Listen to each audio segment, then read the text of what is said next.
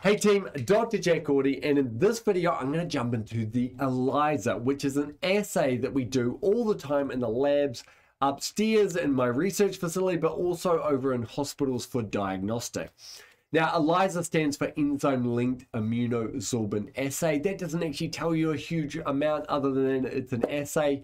And the term immunosorbent might make you think it's something to do with the immune system, and it is. It's that we use antibodies as a tool in this research assay. So it's not an antibody fighting disease, it's an antibody that we're going to use as a tool. And it's linked, these antibodies will be linked to an enzyme. Now it's a colourimetric assay, and what do we use it for? Well, we use it to measure the levels of certain biological molecules in a solution. So we have a solution, we don't know how much of a biological molecule is in that solution, so we need to do an ELISA to measure the amount of that substance in that solution. What's an example? Well, let's say we're doing a clinical test and we want to know, do you have an infection? We don't know what the infection is, we just want to know, do you have an infection? Well, a technique we might do is measure the inflammatory cytokines. Remember, cytokines are a protein signaling molecule released by your immune system in response to an infection. So if we look for an inflammatory cytokine, the one I introduced before was IL-1, interleukin 1. Let's say we want to know, do you have an infection? We might take your blood, measure the IL-1 levels, and the IL-1 levels might tell us whether or not you have an infection or whether or not you are at least having an inflammatory response to that infection. Now, IL-1 is a protein, so how are we going to measure just IL-1? Remember, there's loads of protein floating around your blood. How are we going to single out the human interleukin 1 molecule in order to quantify it? And this is where the ELISA comes in, so let's jump into it. So the ELISA utilizes antibodies, right? So antibodies are produced by an immune system and they specifically bind to an antigen, and that antigen is ideally pathogenic. But here's the really interesting thing, is you will produce antibodies to an antigen even if that antigen isn't associated with a pathogen. And we learned this and learned to manipulate it. So here we've got a little goat here. Let's say we purify human interleukin 1, right? So we purify that cytokine IL-1 and it's human. Let's say we essentially vaccinate this goat with human IL-1. So we inject IL-1 into this goat. Because the human IL-1 is different to the goat IL-1, it appears to be a foreign protein, an other protein. It's not a self protein from the perspective of a goat. The human IL-1 that's now circulating around the goat appears to be a foreign protein. What's going to happen is that goat is going to produce antibodies for that human IL-1 that will bind to it rather specifically, and because it thinks it's a pathogen, right? What we can then do is isolate the antibodies from that goat to use in research. Now, sometimes we use multiple animals, rabbits and mice and rats are common, and also donkeys, right? So imagine if we took human IL-1, we injected it into a goat, and we got an antibody that would bind to human IL-1 from the goat, and then we inject it into a donkey and we get an antibody that will bind to human IL-1 in that donkey. Now we have what we need to perform an ELISA. So let's do a rundown on how this works. Now, ELISAs are done in 96 well plates, which are those plastic plates that are covered in wells, and they're flat bottom 96 well plates. Now, they're made out of a special plastic. They're not regular 96 well plates. They're made out of a special plastic that adheres proteins, right? It's all proteins kind of stick to this plastic. So let's have a look at this well. Now, we're just going to look at two wells, and we're looking at those wells side on, right? So we're looking at those wells side on. And here's what we're going to do. We're going to add the goat antibody to these wells, and these antibodies will be purified, and they'll just be in a salt solution called PBS, right? Now, because antibodies are proteins, these proteins, I'm going to draw them extra big, these antibodies are going to stick to the bottom of the plate. and this is called coating. So we have now coated the plate with the goat antibody, and this antibody binds to human IL-1. Now we've got a little bit of a problem there. The whole plate isn't fully coated in protein, so now there's still sticky plastic around. We don't want that sticky plastic around, so what we're going to do is we're going to put in a protein, just a run-of-the-mill protein that's nothing to do with anything. It's actually called albumin, bovine serum albumin, but we just put in a protein that we don't care about, and that's going to fill in the gaps on the sticky plastic, hiding the plastic. So now the plastic is not sticky anymore. And this is called blocking. So we've now blocked the ELISA plate with a non-specific protein that we call albumin. And we typically get that from a cow, so it's bovine albumin.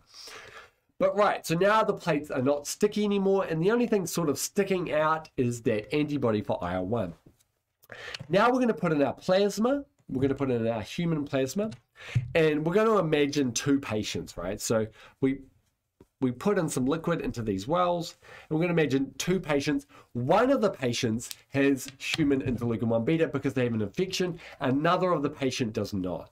So in this one, we've got interleukin-1 beta.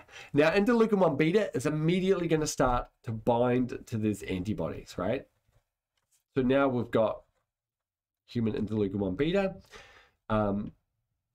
Actually, what we're going to do is we're going to say, this patient has maybe rolled his ankle, or maybe, something, just has a small amount of IL-1 beta, probably not clinically relevant. This patient over here has lots of IL-1 beta because they have an infection.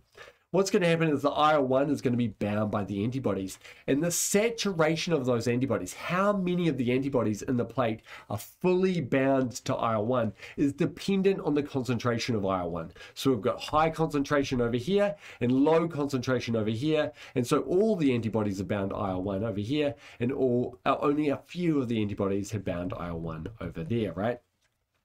Now what we're going to do is we're going to put in our donkey antibody. Now, what we will do is, to the donkey antibody that also binds to IL-1, we're going to attach an enzyme. This enzyme is called horseradish peroxidase, or HRP, and it's going to be attached to the antibody. Now, this is sometimes done in multiple stages using this interaction called biotin-avidin interaction. But just to simplify things, we're going to imagine the horseradish peroxidase is directly attached to the donkey antibody.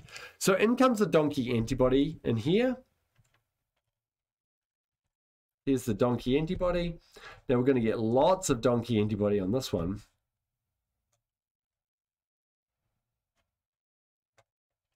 And attached to those is an enzyme. Let's draw that in red. Okay, attached to those is a little enzyme. I like to draw enzymes like Pac-Man. So these enzymes will facilitate a reaction here. Now, what reaction are those enzymes going to facilitate? What we then do is we wash the plate, so all the unbound antibodies are going to wash out. We wash actually at each step, so we're going to wash out everything so it's all nice and clean. And now we're going to put in a substrate. Now, this substrate is colorless. Loads of this colorless substrate.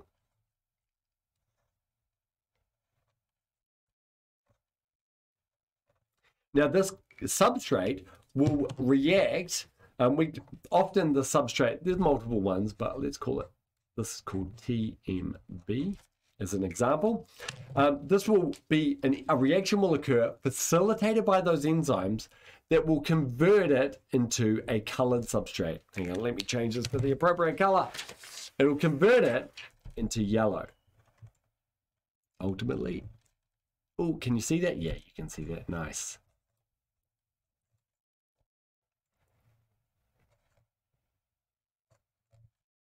Right? So now we've got a colorless substrate being converted into a color substrate.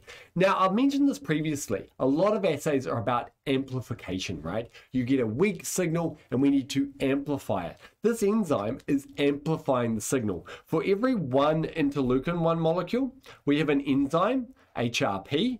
Actually, I'll write that down for you guys. So this is HRP.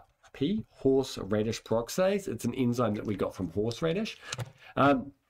this enzyme will be able to convert loads of TMB colorless molecules into a colored product, a yellow product, right? So the single IL-1 molecule signal is now being amplified massively into a lot of colored yellow TMB molecules. Now, what we will see, let's have a top down, let's have a view of this. Boom, boom, boom. So in this one, I'm just going to color it. So what we will end up with is we'll end up with a well with a huge amount of yellow product being produced. And over here, we've got a very weak amount of yellow.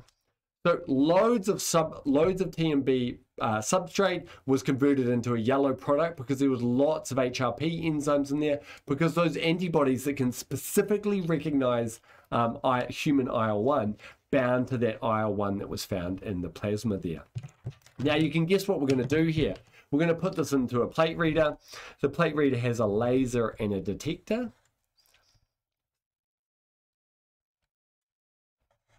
Draw it like a little eyeball, because it basically is a little eyeball. So the plate reader has got a laser and detector. It's only got, you know, it only has one laser and one detector, but it moves the plate around to scan each one. And what they're going to do is shoot a blue light through. Now remember, the reason why the wells are yellow is because it absorbs all the wavelengths of light except for yellow, right? So yellow light will shoot straight through these wells, but blue light will be absorbed by the well, which is why it appears yellow, right? The blue light's being stripped out of our visual spectrum, so all we're seeing is what's left over. So in this well, the blue is pretty much going to go straight through and be detected by the receptor. But in this one, the blue light is going to be absorbed by the yellow pigment, and so we won't see the blue light come out the other side. So we've got high absorbance over there and low absorbance over there, and the absorbance correlates with the amount of IL-1. Now, what we can actually do is under a whole row of the ELISA plate, let me just scan this across a little bit, we can put in known amounts of IL-1, and these will become our standards. And what we typically do is do that in a serial dilution. So over here we might have a known amount, like 1,000 picograms per mil. This is picograms per mil. We've got 1,000 picograms, then we've got 500, then we've got 250, and we've got 0, right? Now these will have a particular absorbance. So this is absorbance. This is how much blue light was absorbed. So at 250 picograms of IL-1, remember, these are wells that we intentionally put, these are separate wells that we intentionally put specific amounts of IL-1 in, so we can then use them as a standard or a comparison, right? So 250 might have this absorbance, 500 might have this absorbance, and 1000 might have this absorbance. So we end up with a standard curve. Now often this is curved. It is actually pretty linear because we use the linear ranges of the spectrum, but often it's a little bit curved, so we put a curve on there. So now let's have a look. Let's go to, let's call this one well 1 and this one well 2.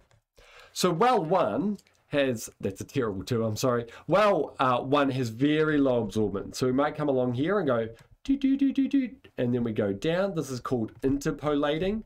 And then we might say, okay, it's got 100 picograms per mil based on that. Now, well 2, so this is well 1.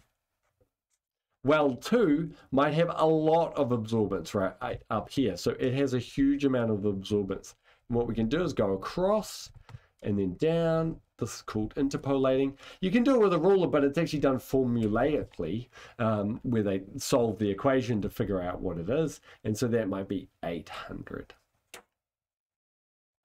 So now that we can see, now we can maybe draw this on a bar graph. We get patient 1 down here, patient 2 up here. And this is 800. That's 100 picograms. So we can see patient 2 has way more IL-1 in their plasma than patient 1. So this is roughly how an ELISA works. Now there are actually multiple kinds of ELISA, and this one is called a sandwich ELISA. And the reason why it's called a sandwich ELISA is you can kind of see it. We've got an antibody here, then we've got interleukin-1 beta, then we've got another antibody. It's sandwiched between it, right? So we've got an antibody, another antibody up here, and then in between them, ooh, how about that for clever? In between them, we've got the interleukin-1 beta, right? So it's a sandwich between the two antibodies. This allows us to ensure specificity. I mentioned this before, that antibodies are reasonably specific for their antigen, but they sometimes bind to different antigens.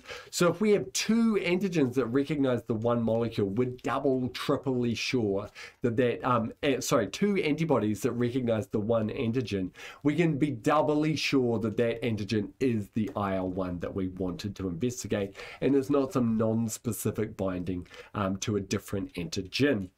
So that's the ELISA. I'll take a scan of this and I might even put it in the link below so you can have a look at the image itself. Awesome. Thanks, team.